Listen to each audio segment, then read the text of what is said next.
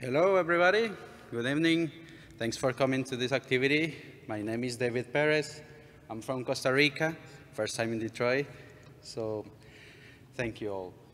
So what I'm going to talk today is a little bit about etcd or etcd, a couple of concepts that are important to understand the performance of etcd, throughput and latency, how to benchmark etcd with the benchmarking tool that comes with etcd, and some remediation and tips in case we face that problem. So first of all, what's etcd? etcd is a distributed key-value store for storing critical information, critical data for a distributed system.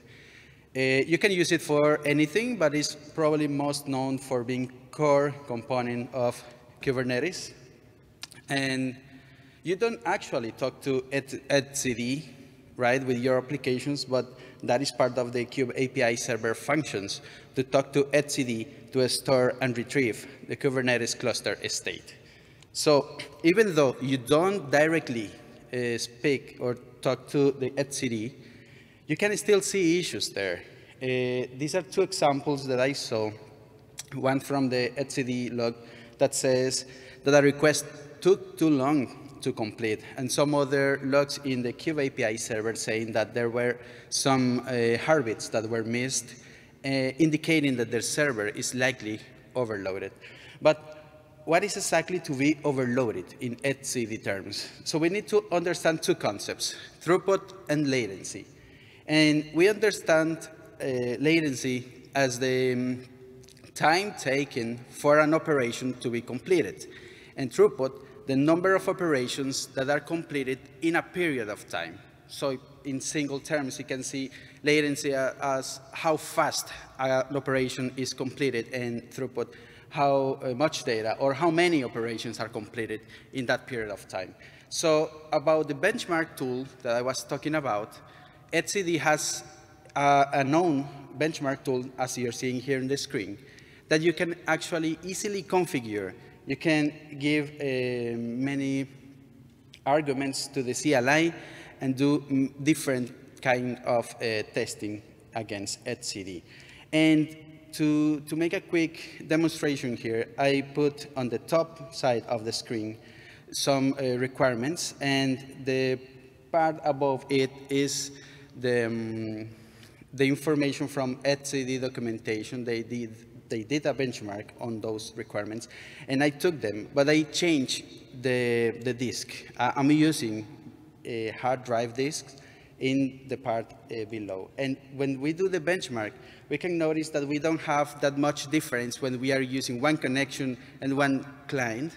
But when we go distributed with 1,000 of clients and hundreds of connections, we start seeing a lot of difference in the throughput, the requests per second, and also in the latency. Also, for the read information, we see a similar thing, right? A similar case that with one single connection, there's not much big deal, but when we go with multiple clients and multiple connections, we start seeing problems in throughput and latency, especially on-prem, right? So when you face this, what can you do to remediate this?